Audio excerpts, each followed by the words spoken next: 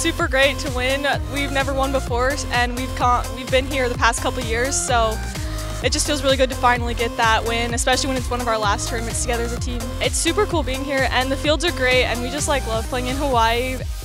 Well, such a great final, so exciting. It's good to have an exciting final for both teams because, you know, it just tests the girls and the pressure, and it's great for them to be able to put them under pressure because that's, you know, with life, it prepares them to stay calm and just keep working together. So it was nice to have a final that really, you know, both teams were working so hard to win.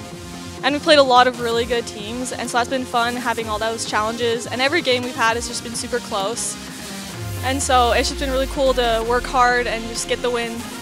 They have a lot of skill. They play with a lot of soccer IQ because of that skill. And so they're fun to watch. Everyone just loves to watch them play because they really play the beautiful game.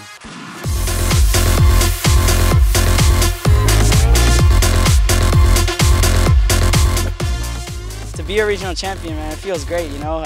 We have came 3 years. All the years been knocked out quarterfinals. My last year, you know, now we win Region 4. We had a lot of confidence and a lot of belief that we could earn a win and earn a championship today. And I think that the guys have always been very consistent in their approach to how they want to play, their identity, their style.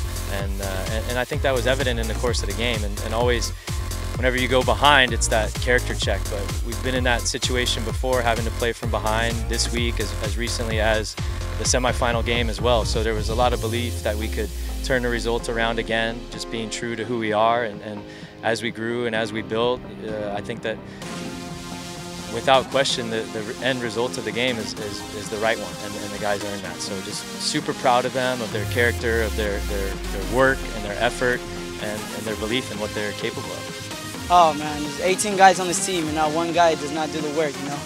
Sub comes in, there's no difference. We're all on the same level, and we're all working hard for one goal.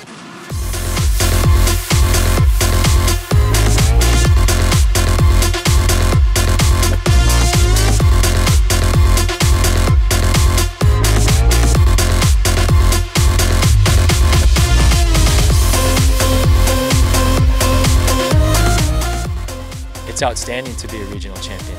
It's a goal that we've openly and actively spoken about and worked towards and planned for and prepared.